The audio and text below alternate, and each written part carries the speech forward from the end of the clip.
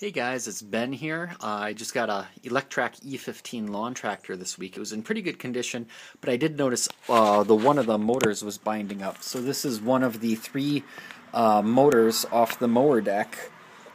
It's got four bolts here that hold it to the mower deck, and then the blade goes right on here. So I took the blade off, I took those bolts off, I got it out of the mower deck.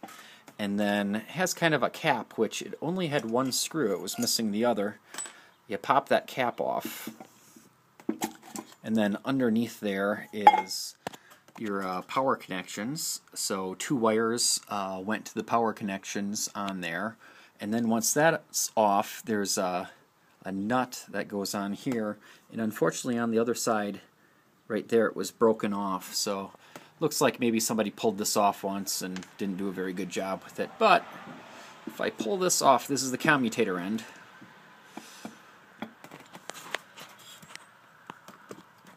Come on.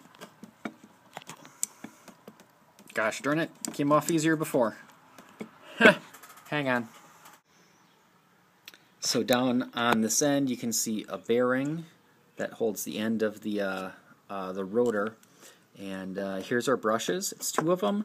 They look maybe short, but in pretty good condition otherwise.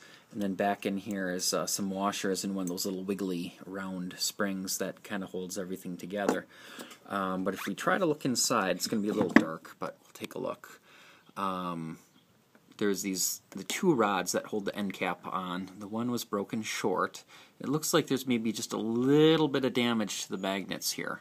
So this rotor was kind of bouncing around in there. It wasn't really spinning quite the way it was supposed to.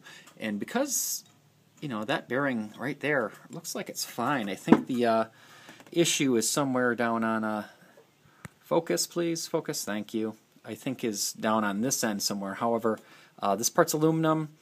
That shaft there is steel, and then this is aluminum, or if not aluminum, I don't know, some similar non-metallic metal or a non-ferrous metal. So what I need to do is get a puller so that I can yank this off, and then I should be able to, it looks like kind of the shell of the motor here and this big ring that holds it into the mower are two separate pieces as best I can tell, although I'm not sure how to get them apart. So maybe somebody who's worked on Elec-Traks quite a bit before could weigh in on that and let me know how to get this thing the rest of the way apart. But then when I do, I should be able, because I forgot to mention there's two screws, two little screws down on this end. I took them out, but wasn't quite sure exactly what those were connecting to, but somehow that seems to hold this whole thing together. Also, back in with one of the magnets there, I did find this, a little jagged, bent piece of metal. I'm not sure what that was from, but some sort of a washer or bushing or something that broke loose in there, and that may have been part of the problem. But anyways, hopefully I can get this thing apart, and then should be a pretty simple matter to rebuild and get the mower up and running.